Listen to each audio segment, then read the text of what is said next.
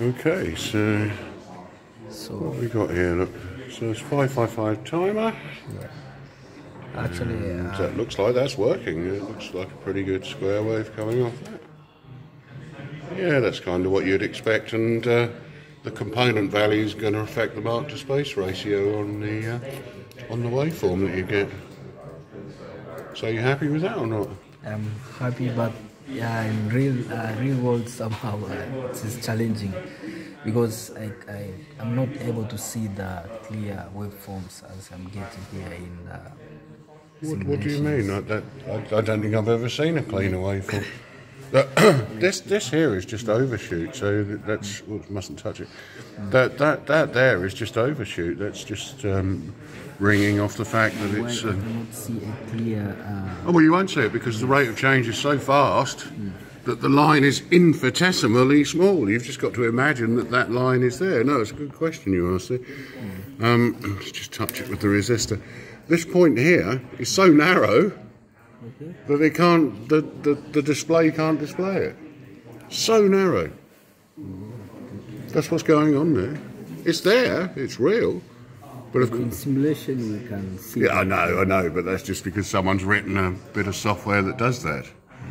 But in the real world, this transition here is so fast that the poor old scope can't render it very well, and you see it on all the other ones as well. Okay, and how can I measure the voltage? Like, I need to know the peak-to-peak voltage. Well, you can read it directly off screen. So you've got here, look, you can see the voltage is going up the left-hand side, so you could do it like that. The other way is you can, I won't do this on the video, but the other way you can do it is you can just do it, perform a measurement, and it will give you the amplitude in volts. Okay.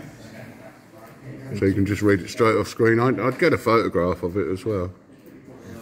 I tried to... But that's working great. I don't think... That's fine. You don't want to get distressed about that.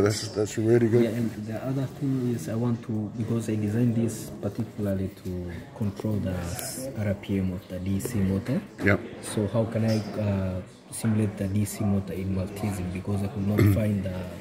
No, you won't, and you can't. There's not really any point in simulating the DC motor. I mean, it's going to have a huge amount of inductance and some capacitance, but for all intents and purposes, you could just... well, you could put a light bulb on there, and a bulb, not an LED, but just a normal, inside the simulation, you've got a thing in there called a bulb or a light, and what you'll see is as you change the mark to space ratio on here, you'll see the bulb get brighter or darker. That's what your motor controller does. It's not a motor controller bridge, it's just a speed controller, right? Yeah. So that's all it's doing. So the less time that you're positive, the slower it's going to run. The more time that you're positive, the longer it's going to run.